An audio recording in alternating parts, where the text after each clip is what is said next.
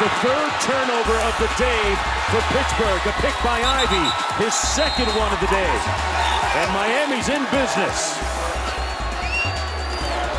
Harris got up top and got the touchdown. Lead the nation in sacks. Let's see if they get to Perry here. He got rid of it quickly, high and picked off.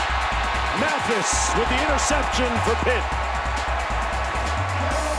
And he threw up the U derisively.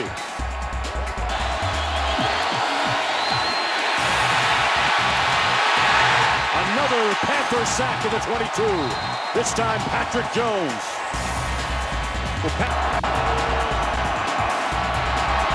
Perry downfield, no shot, not even close. Incomplete, the Panthers take over on downs. Got to Pitt, he said, we gotta amp up our attitude as we see a big run. That's what he'd like. He said, we gotta amp up our attitude. He started this thing that he called a fourth quarter party. The guy out of the Wildcat, fakes the handoff and keeps it. And Sibley makes it inside the 25 to the 24. Ryan Rigoni making the stop. Clarkston, Michigan. Gives Pittsburgh its first lead of the game with 7:19 to go. Burns in on fourth down and tailback.